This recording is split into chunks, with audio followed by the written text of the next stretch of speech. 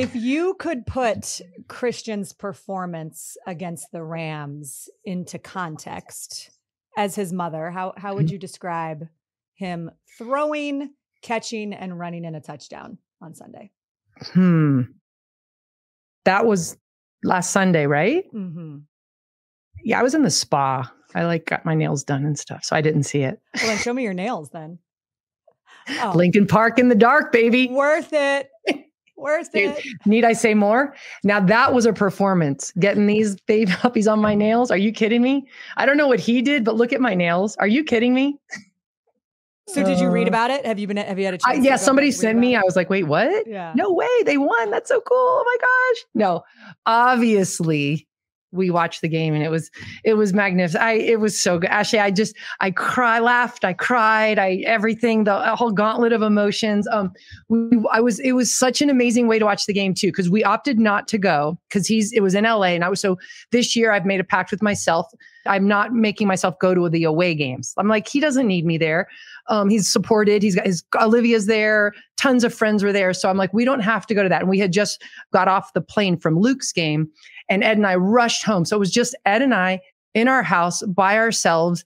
And it was, I can't even tell you, we've been through so much, so many losing seasons and games and heartbreaking. And it was just such a turnaround. I can't tell. It was just so blissful and joyous. And it was so great because we were together and we could be just happy and be our real emotions could come out. We were able to be happy and sincerely happy. And it was just, I don't even know the word to describe it, but that was sheer bliss because there's been a lot of non-sheer bliss games. Yeah. It makes you appreciate those moments. It does, right? It absolutely does. You got to go through fire to get through to heaven. And I just saw that in that game. So, I mean, nobody knows what the future will hold, but man, that was just, we savored it. And we were just, I cried. I can't help it. I'm such a dork. I'm so proud. So I felt like I was going to cry and I'm watching it and I'm going, the first one, when he threw the touchdown, cause I wasn't in the room, but Chris is coming. He's like, you got to come see this.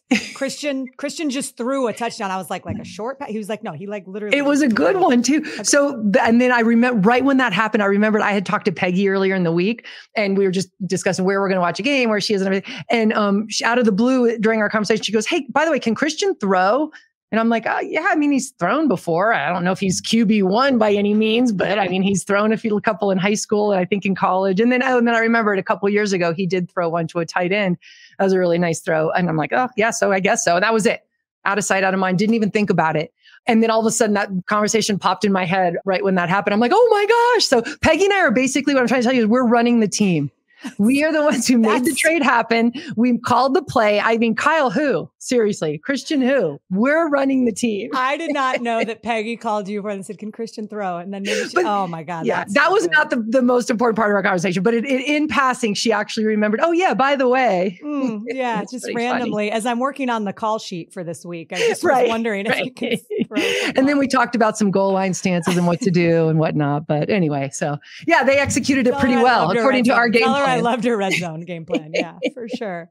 Oh my God, Lisa, it was amazing. It was so and fun, I just, again, knowing the journey and all of the great moments, but the really hard moments that led up to this one, it must have been cathartic. And I think it's awesome that you and Ed were able to be together, like on the couch, just going nuts and enjoying it. Not because sometimes we'll get so angry we're in separate rooms, but this time we were sitting there together and just enjoying it. So it was, and Ed does not celebrate until the extra point is kicked. He goes, I've watched too many football games where there's, a challenge and whatever not. So he does not, and I know that about him. And it used to infuriate me. I'm like, how are you not happy on that play, that touchdown? And he's like, not until the extra point is kicked. So he's funny about that. So well, I'm glad he got to celebrate 3 times and yeah, many more and all of them. George Kittle had a great catch too. So to seal the deal, that I as much as I loved all of Christian's touchdowns, that one just sealed the deal. So then it was like, all of a sudden it was like, a little bit, you could breathe out because because it's one thing to have a performance like that, but if you don't win the game, exactly. And that's what starts going through your head. You're like, and I got to get rid of those thoughts and just shine the light on them. You deserve all the light. And you're nice. I'm just so excited for Christian. Turns out he has learned the playbook pretty quickly in his limited time there. Peggy's and I can attest that he has had his nose in the grindstone. He has been studying so hard. Normally I talk to him a lot and, we just talk about things that are going on, and it was minimal conversation that week. He's like, okay, I gotta go study. And I'm like, dude, you need to go have a dinner, go just take a break here and there. So, but he was nose to the grindstone. So yeah, he's excited.